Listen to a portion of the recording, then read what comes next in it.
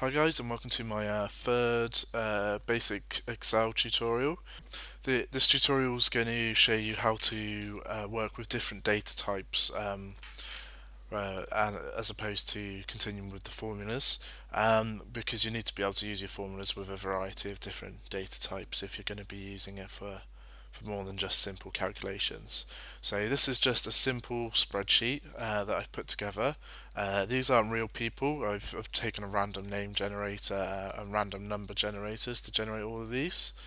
Um, at the top I've got my headings.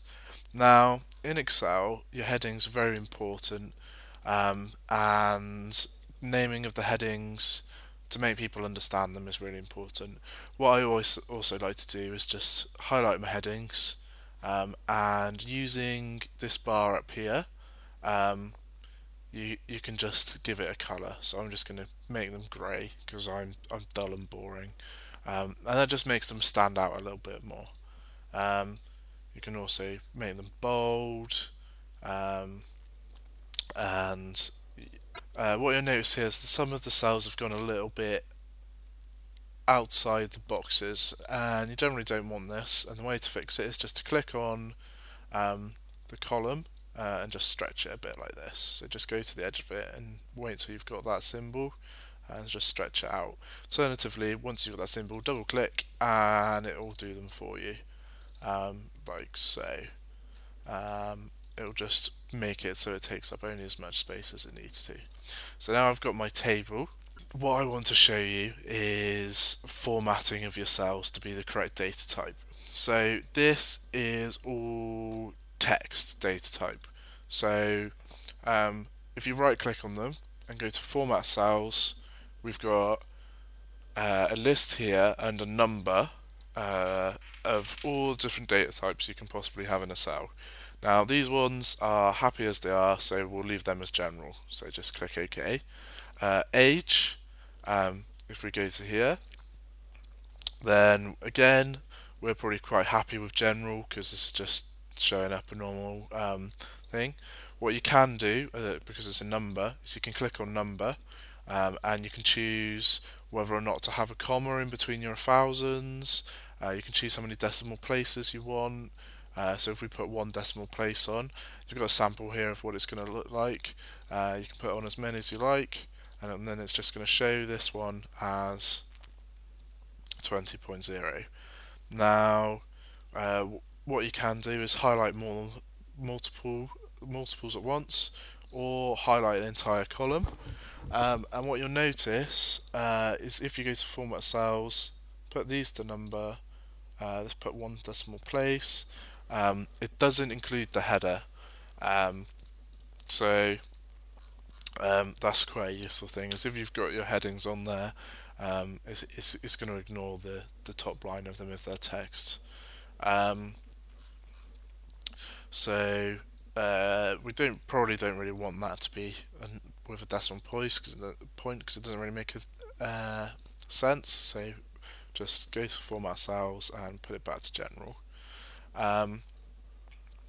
The other thing you'll notice, or probably won't notice, is if you've got one cell that is a different format to the other to other cells, and you want to copy that format, what you can do is click on this, the format painter. Just select that. It's going to take what you've got, and if you click on another cell, then boom, copies the format straight over. This works for colours as well. So if we take that, put it there, then we notice when you type it in, it's bold, it's the same colour. But we don't want that there because that's not one of our headings. The other thing you can do, if you double click on it, then you can keep going onto as many cells as you want, and then to get rid of it you just press escape, and that will copy them all across for you. So let's put them back to general. Next data type we're going to look at is dates. Now you'll notice that these don't really look very familiar to kind of dates you're used to. You're used to seeing them, depending which country you're in will depend on how you see them. I'm going to be working with English dates, so sorry all you guys over in America, but I'll be working with English dates, I'm afraid. Um, so, but what we don't want them in this format. This doesn't make any sense to us. This is the Excel format. Um, Essentially, what Excel does is rather than recording the day, the month, and the year, it records the number of days since the 1st of the 1st, 1900. Now, this can cause problems if you're a historian because your dates are not going to work with anything before the anything before the 1st of the 1st, 1900s. But for anything after that, you're fine. Um, and there's a very good reason for this. It's because it makes the maths with dates really really easy, and I'll come on to that in a minute. But you don't want to keep your dates like this. If you go into Format Cells and go into Date, and then you've got a list of different formats for date. So you can have them with day, month, year. You can have a day, and then the month written as it is, and you can choose any combination of things you want. So I'm going to go for this one with the date. And you notice that some of them come as hashes. And why have they come up with hashes? Well, that's just because they don't fit in the box. So if we double click on this, then there we go, they come back out again. And that's how you make your dates come through properly. If you change them back to general again, then they're gone. So let's stick them back as a date. If you're typing, so let's select the whole column and make all of them dates, and then go onto here. Right, if you're typing into a date format box, then don't worry about how you write it. It'll come through in the right format anyway, as long as you write an actual date. And just as a general rule, always do dates the same, and I generally use slashes all the time, forward slashes.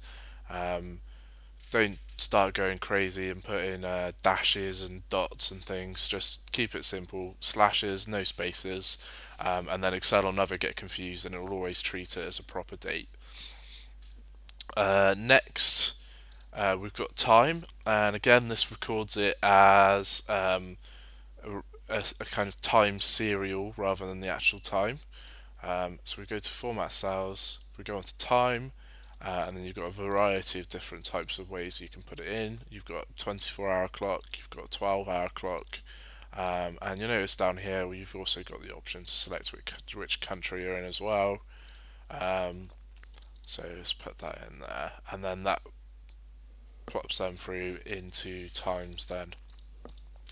Next we're going to look at is currency. So these are all just numbers at the moment, but what we really want them to do is show through as currency because it's money spent. So if we right click on these and go to currency, and then you'll notice it's stuck a pound sign at the start.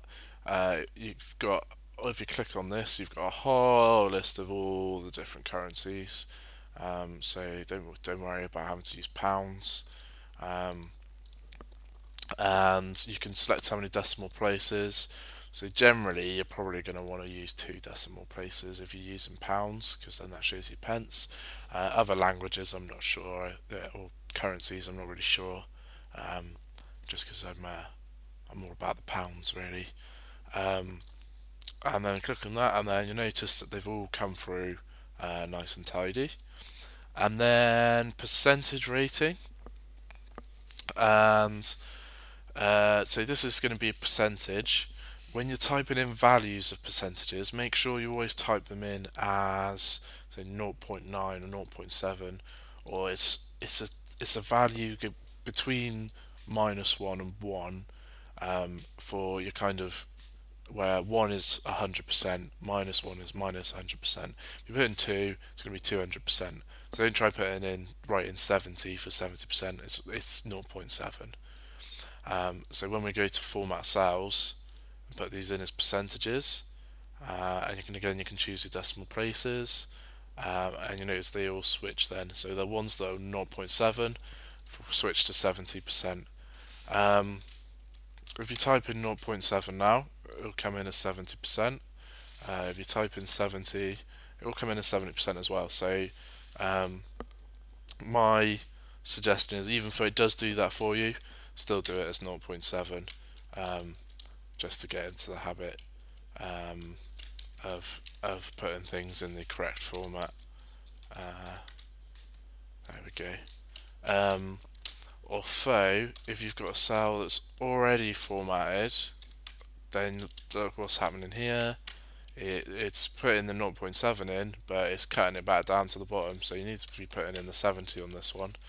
And the only way really to tell is if I type it down here, it's going over to the left, it doesn't have a percentage sign, whereas if I'm typing it up here, it's going to the left and it does have a percentage sign, so I'm going to want to know that I'm going to put 10% there. And that's it for data types. I'm